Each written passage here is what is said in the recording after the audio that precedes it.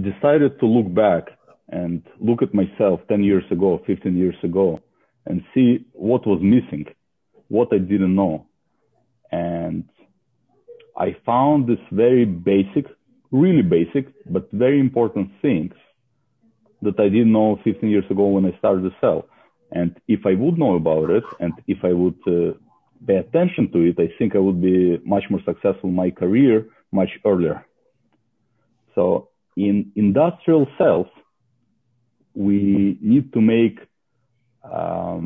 complex technical and financial presentations and convince decision makers that our solutions are best for them. But we cannot do it without getting full trust of the buyer, right? So really, I want to talk about trust. It's very simple, but it's not as easy. You know, it's common sense. Everybody thinks, oh, it's trust. Let's just build trust. But how it works, that's what I want to discuss, because often buyers, they just don't like salespeople. They think salespeople are pushy, or there's a bad image historically, you know, about salespeople.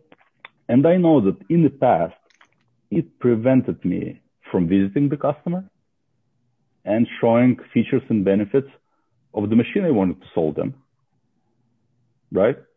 It happened before. And what I got out of it, that distrust of the customer is not really their problem. It's my problem. Because without complete trust, I cannot sell machine, I cannot make living. That was one of the very important points that I got out of my experience. And another one that I got, that each time I get a decision, trust or distrust, I get a decision either way. The customer tells me, oh, I need to think about it. That's a decision. The customer tells me, I need to discuss with the owner. I need to shop around and get alternative quote. I'm going to order from your competitor. That's definitely a decision. It's not the one that I like, but that's a decision. And we are responsible for all those decisions. It's very important to understand, because salesperson always gets a decision. I didn't know about that back then. And now I know, because salesperson, and if the decision is not favorable to us, it's because of us. It's not because of the buyer. Customer doesn't stop the sale. It's usually salesperson who falls short or stops the sale, because the sale doesn't happen in the vacuum. The salesperson needs to make sales happen, right? It's salesperson's job to sell the product and to create trust. And what happens, and I was guilty of that many times, salesperson shifts blame, puts blame on the customer. I did it many times. Oh, he's out of his mind. He doesn't know what he wants. He wants more than he can afford. He is cheap. And I hate it now, because look, if we didn't make a sale, it's our fault, period. Because if we shift the blame to the customer, it means we take low responsibility. And low responsibility in sales and in business always means very low levels of production.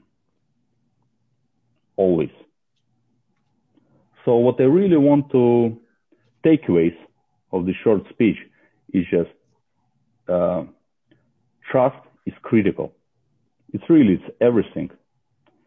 If we don't make the sale, something is distrusted. We need to look into it, because that's the problem. And third, and probably the most important thing, that we salespeople, we always get a decision. We just need to find how to build the trust. That's it.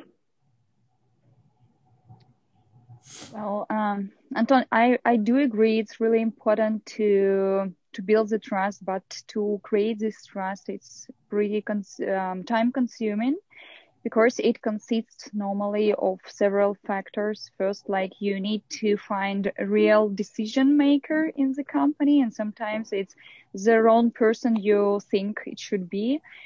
You need to find really that right person. You need to build relations with that person.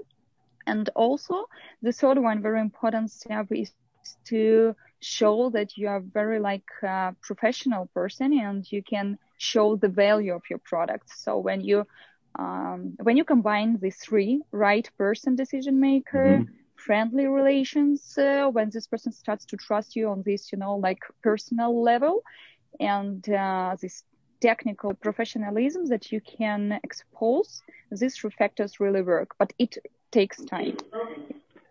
Yes, but look, it all starts, we need to make commitments. It all starts with commitment. Take time or doesn't take time, doesn't matter. It's a commitment to build trust. We cannot sell without it, right? We need to build trust, and we also need to take responsibility. That's another important thing to mention for selling and for buying, because usually, at least what I did before, I took responsibility for the selling. I give you an example. 8 years ago, I traveled to Russia to visit one of our customers, and after customer visit and dinner, he told me, "I'm not going to buy this machine." And I remember that. I looked at him and I said, "Listen, if you're not going to buy this machine, it's not your fault. It's my fault." And he looked at me and said, "Something you said, there's something in it." And after that, I supplied 3 different machines over years to him. But the thing is, I took responsibility for selling, for buying, for managing transactions, for financing, whatever I can. Because the important thing is to build trust is not just look at the selling job, but to get the job done. That's the point. We need to look at the complete thing to get the job done. I agree with everything that both of you have said. I think that a couple of things that stood out for me is the idea, of course, trust is critical.